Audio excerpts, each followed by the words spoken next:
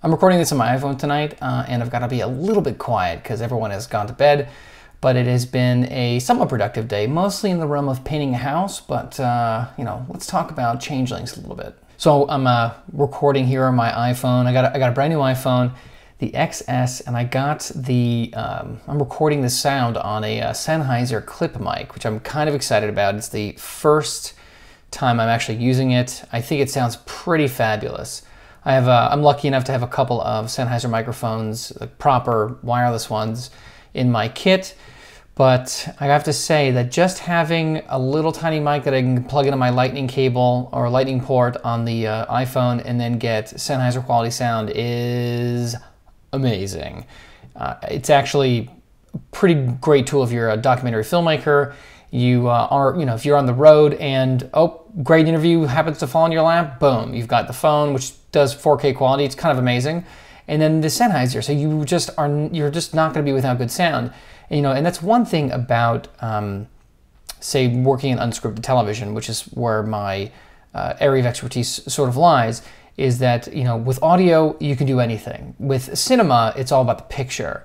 But with unscripted television, as long as you have the audio, you can probably build a scene out of anything. It's kind of amazing. I've watched editors turn nothing, a non-visual moment into something pretty compelling.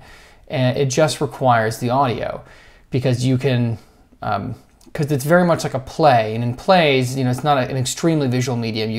It's really left, a lot of it's left up to the imagination. And so because people have vivid imaginations with a few simple pictures, and as long as you have the audio, you've got something to build from. And so I'm excited to have good audio wherever I go. I know I'm not being paid for this. I just think it's a great little microphone. Other than that, we've got not much progress in Changelings today. I've got to actually sit down and work on the lookbook for the next, at least for tonight, for maybe half hour before I pass out, and then for the next couple of days to really get the visual style lined up and to figure out, or really to make something more concrete than I think Changelings has been in the past. I have a very good idea of what I want.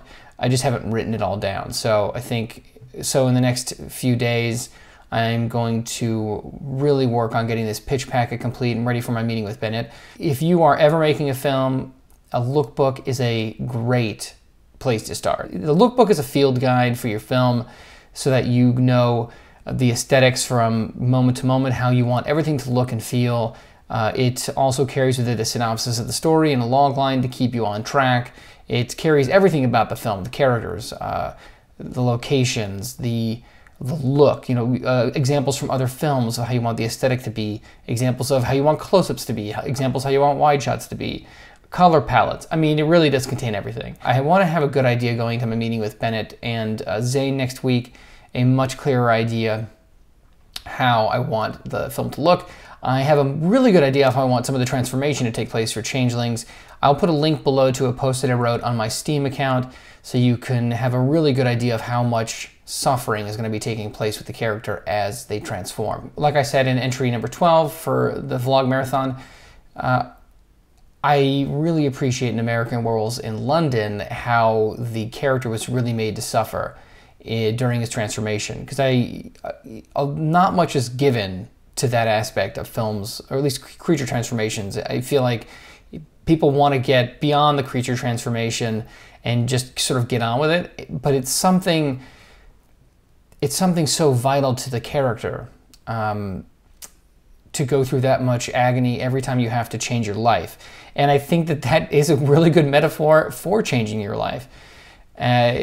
It's very difficult. It can be extremely painful. And I think that to gloss over that aspect in this film would be doing a disservice to the characters.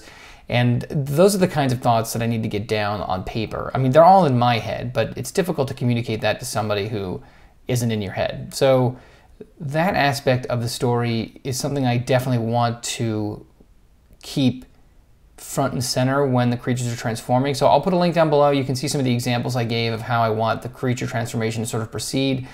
It involves a lot of sunburn pics, like some really gross sunburn pics. So NSFW, and if you're queasy ever, you might not want to take a look. But if you're interested, if you're intrigued, if you want to know how I see this character transforming and suffering, take a look at the link below. All right, that's it, guys. I've got to get to work on the lookbook, and I will see you tomorrow.